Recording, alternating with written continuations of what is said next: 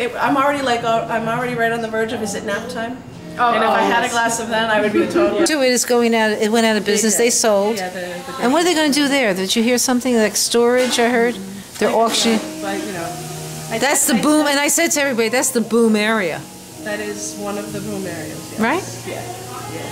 So there is something going on. You know, I look at it as a larger picture, not just a month. And you go, okay, well, we'll look and see what. And then after the end of the next month, I'm like, people that are not connected with those industries or supportive industries don't do as well and are often struggling in the midst of great riches building all around them. And that's just been what history has shown us in this region anyway, and I think across the country.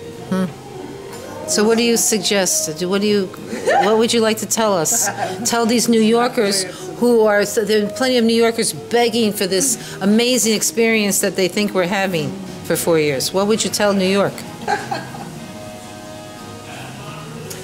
I would say that I've envied the restraint that New York exercised in this, and saying let's wait a minute and let's look a little more closely. Thank you.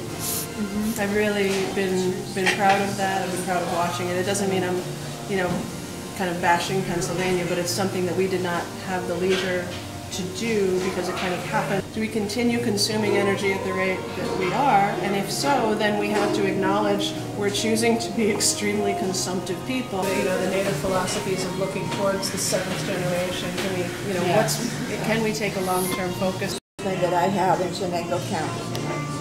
The wind. This is just a freeze frame. Today, what's happening today, what's happening with Summerhouse, what's happening with PJs. These are just freeze frames in a larger story.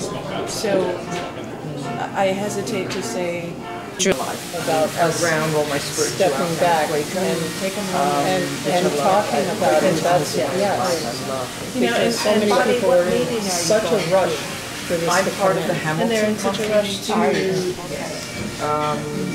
but yeah, they're in such a rush to divide people from for and against. Yes. And what I'm looking at, what are they scared about? Because I'm scared about. And I said, I want to see it from that perspective. I have a 1999 so I think that if I were to do that, if I were to look at it from that side, and if I were to listen and learn things.